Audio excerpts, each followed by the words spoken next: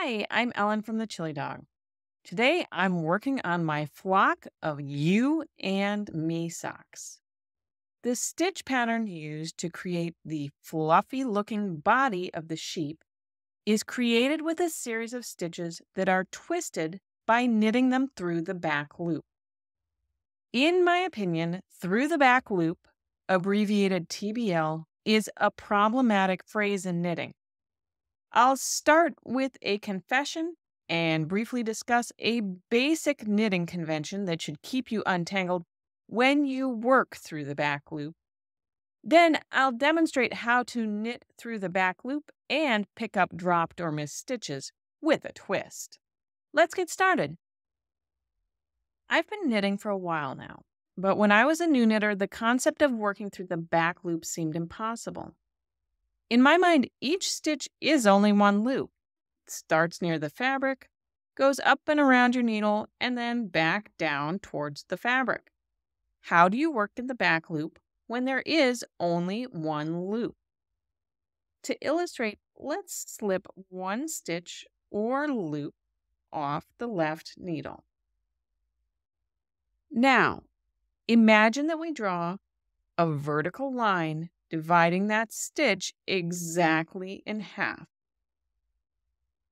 When the stitch or loop is placed back onto our left-hand needle, it turns almost sideways.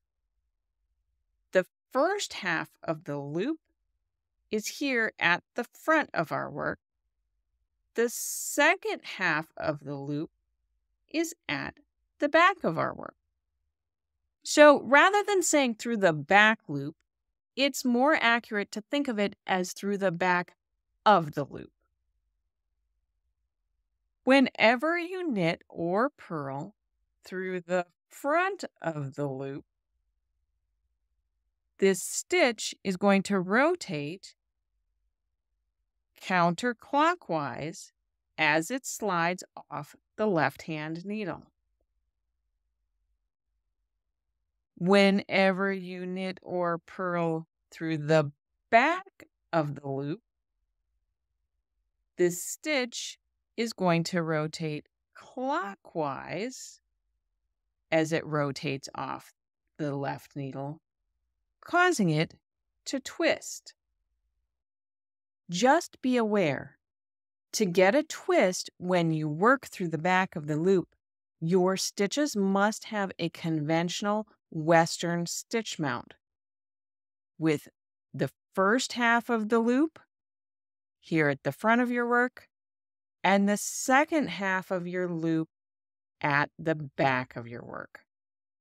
Now that we understand we're knitting through the back of the loop, the mechanics aren't very difficult.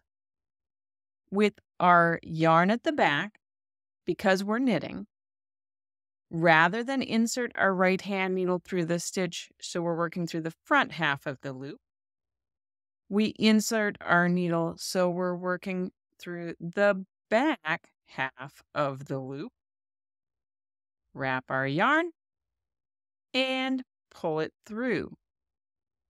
The lower stitch is going to be dropped off the left-hand needle, and when we do that, it twists, so the legs cross over each other. Sometimes when I'm working a lot of consecutive stitches through the back of the loop, on the next round, I discover that I may not have pulled a stitch all the way through the loop. So I end up with what is essentially a slipped stitch followed by a yarn over. The mistake is easy to correct. I like to use a double-pointed needle. The stitch that I missed, I'm just going to insert the double-pointed needle right through that stitch from the front to the back and slip it off the left-hand needle. Before I can pull that missed loop through, this loop needs to be twisted a half a rotation clockwise. So I'll twist it, and then I can use the other end of my double-pointed needle to lift that missed strand and then pull it through the stitch that has now been twisted. And finally, I can remount this stitch onto my left needle. And again, I need to make sure it has a conventional Western stitch mount.